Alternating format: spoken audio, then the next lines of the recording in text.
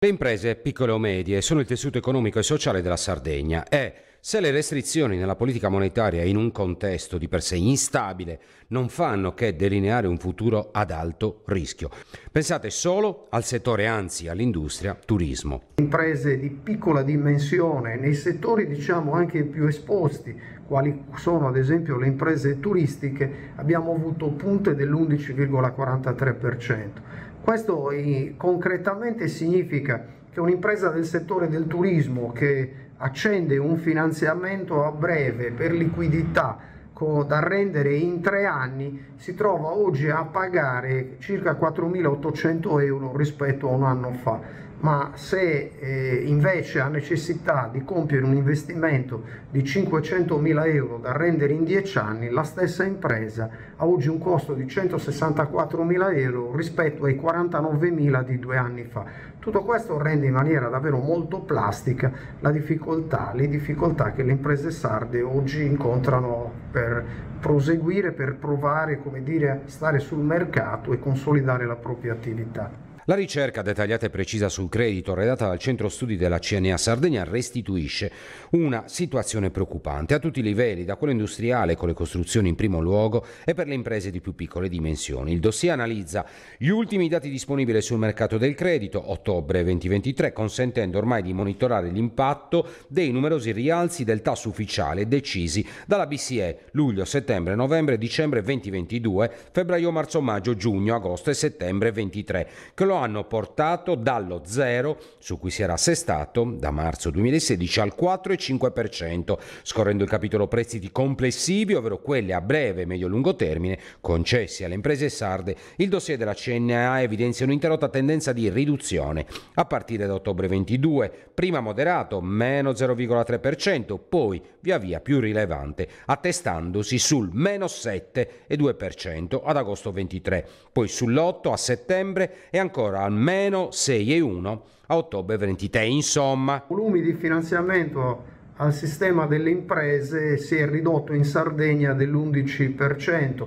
Tutto questo è addebitabile al protrarsi di una politica monetaria eccessivamente rigida che ha mantenuto i tassi e quindi i costi del denaro a livelli significativamente alti, deprimendo investimenti e consumi. Segni meno, come la riduzione delle costruzioni, ma soprattutto quello che ha coinvolto le imprese più piccole, attestato sul 7,6%, dopo le riduzioni superiori al meno 6 registrate a partire da luglio 2023. Insomma, questa volta il bicchiere è vuoto. Chi più dei borghi sa esprimere eccellenze da tutti i punti di vista: paesaggio, accoglienza, gastronomia, cultura, caratteristiche che ne fanno il cuore pulsante dell'Italia, quella più autentica e nascosta. E loro, i piccoli comuni dell'entroterra, depositari di un'enorme ricchezza paesaggistica, storica e identitaria, racchiudono come piccoli scrigni una storia importante e millenaria, stratificazione di culture e di saperi, elementi che però rischiano di perdersi perché tra qualche anno non vi sarà più nessuno in grado di tramandarli. Ma la gran parte non ci sta e per contrastare l'abbandono dei territori combatte lo spopolamento con iniziative virtuose, progetti culturali in rete, innovazione sociale, fiere e manifestazioni con prodotti squisitamente locali, per creare quel turismo esperienziale che possa far superare le difficoltà dovute alla situazione di marginalità. E anche quest'anno 281 di loro per il triennio 2024-2026, alla presenza della ministra del Turismo Daniela Santanchè e oltre 200 sindaci da tutta Italia durante la giornata inaugurale della BIT a Milano, hanno ottenuto la bandiera arancione dal Touring Club italiano, riconoscimento che premia le realtà più virtuose. Tra questi 8 sono in Sardegna: Agius, Caltelliga, Voi, Laconi, Oliena, Sardare e Tempio, e per tutti si tratta di una riconferma. Caltelliga è stata riconosciuta nuovamente bandiera arancione, una premiazione che si è tenuta alla BIT di Milano domenica scorsa, nella quale hanno premiato tutti quei comuni dell'entroterra sotto i 15.000 abitanti, dove vanno a premiare quelle eccellenze turistiche ambientali di quei paesi che comunque puntano alla valorizzazione del loro patrimonio attraverso il turismo.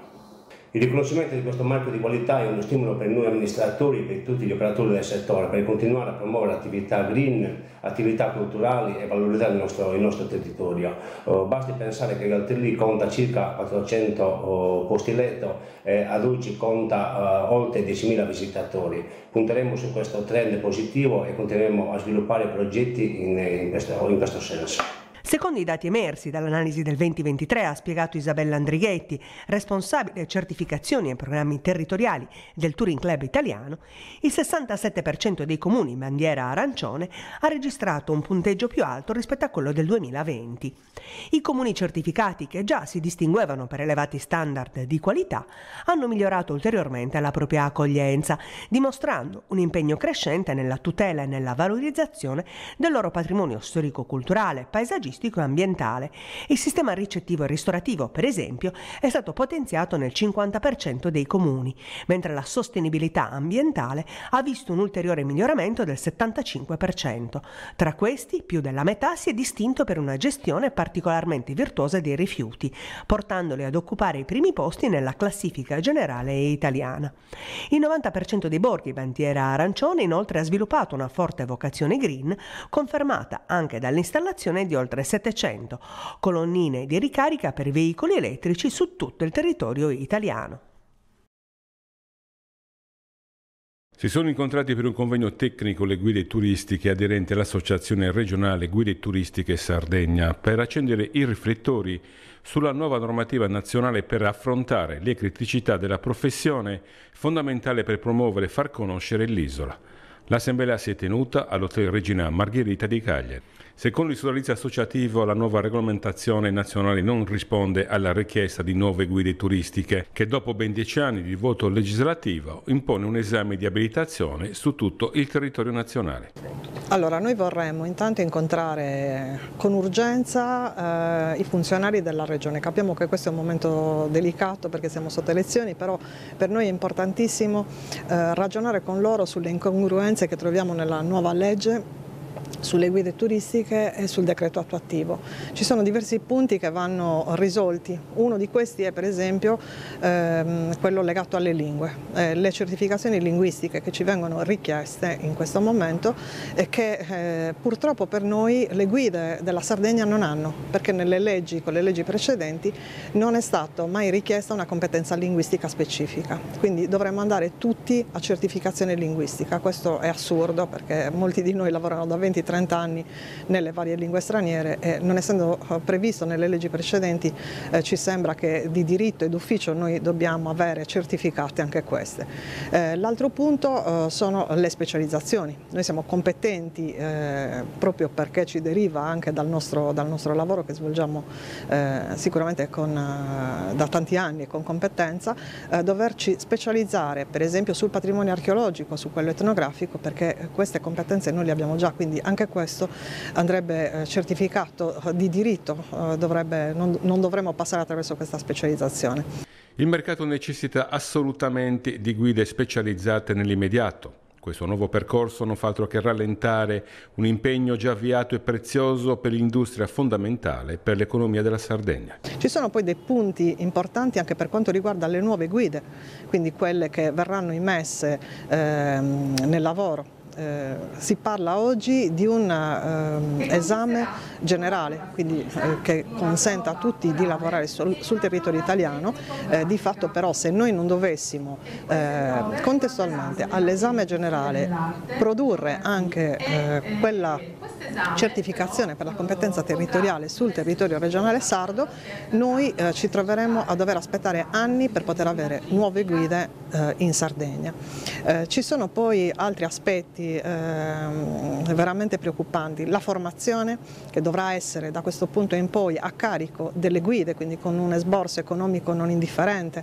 Abbiamo l'obbligo di assicurazione, che anche questa è una cosa assurda perché di solito chi viaggia ha una copertura assicurativa dell'agenzia di viaggio passaggi. E un altro dei problemi grossi è che tutto questo viene richiesto alle guide italiane e non viene richiesto alle guide straniere che possono attraverso questa legge lavorare in Italia per un periodo di 60 giorni con un permesso ovviamente apposito, senza avere tutti questi obblighi. La legge 13 dicembre del 2023 non piace al settore. Le novità apportate destabilizzano la professionalità acquisita nel tempo degli addetti ai lavori, che grazie anche a loro hanno reso la nostra isola la più appetibile del Mediterraneo. Ponte naturale tra l'Occidente e l'Oriente, la Turchia è destinata a diventare sempre più un mercato di riferimento per la Sardegna, forte di un interscambio commerciale con l'Italia che nel 2023 ha superato i 25 miliardi di euro, ma l'obiettivo è arrivare a 30 miliardi nel 2030. Il nostro paese infatti è al momento il principale partner commerciale della Turchia nell'area mediterranea e il secondo dell'Unione Europea dopo la Germania. Solo negli ultimi 12 mesi l'Italia ha esportato 13 miliardi e mezzo di euro in Turchia e importato oltre 12 miliardi, confermandosi il sesto fornitore della Turchia dopo Russia, Cina, Germania, Svizzera, Stati Uniti e il terzo cliente dopo Germania e USA. E così adesso, dopo aver ramificato la presenza nel resto d'Italia, gli investitori turchi stanno mostrando sempre più interesse per l'isola e per quanto può esprimere in settori come il turismo o l'agroalimentare di qualità con le sue produzioni di eccellenza. Un incontro favorito dal Business Forum organizzato nell'aeroporto di Cagliari, dalla Camera di Commercio di Cagliari Oristano e in particolare dal suo centro servizi promozionali per le imprese, così da consentire alle aziende sarde di conoscere il mercato e le opportunità in terra turca. È un mercato in crescita, con tante opportunità sia per le imprese italiane interessate a investire in Turchia o a ricercare un nuovo mercato, ad allargare il proprio mercato sulla Turchia, sia per le imprese turche che vogliono investire in Italia. Peraltro la Turchia rappresenta una testa di ponte in una regione molto più ampia, quella del Medio Oriente.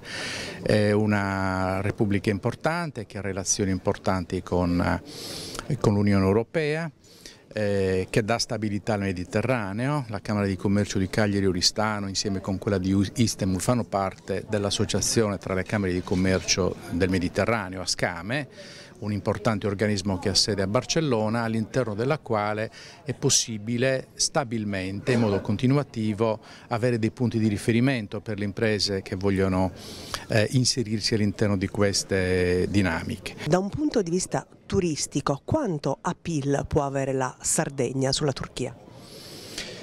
Beh, anche qui noi abbiamo molti turchi che vengono in Italia, c'è la presenza di Turkish Airlines anche a questo forum e quindi evidentemente l'idea è proprio quella di consolidare le opportunità di scambio turistico tra gli operatori diciamo turistici della Turchia che vogliono proporre la Sardegna come meta e come destinazione turistica per i turchi, sia anche per il contrario, insomma ci sono anche qui presenti degli operatori che organizzano stabilmente dei charter verso Istanbul e verso la Turchia. Ma a creare appeal è anche la posizione geografica privilegiata della Turchia tra Europa e Asia, che apre prospettive per il turismo e per flussi turistici importanti grazie a potenziali collegamenti aerei con la Sardegna, già oggi molto apprezzata dai visitatori turchi. È da tempo che noi stiamo trattando e parlando con la compagnia turca, perché dal punto di vista aeroportuale per noi rappresenta un hub particolarmente strategico che ci consente, oltre che raggiungere mete come nella Turchia, anche raggiungere, perché Istanbul è uno dei principali hub internazionali che ci consente di raggiungere anche altre mete, e quindi sì, per noi è estremamente importante garantire maggiori collegamenti alla popolazione e garantire afflussi nuovi per noi rientra nella nostra strategia e nei nostri obiettivi di sviluppo.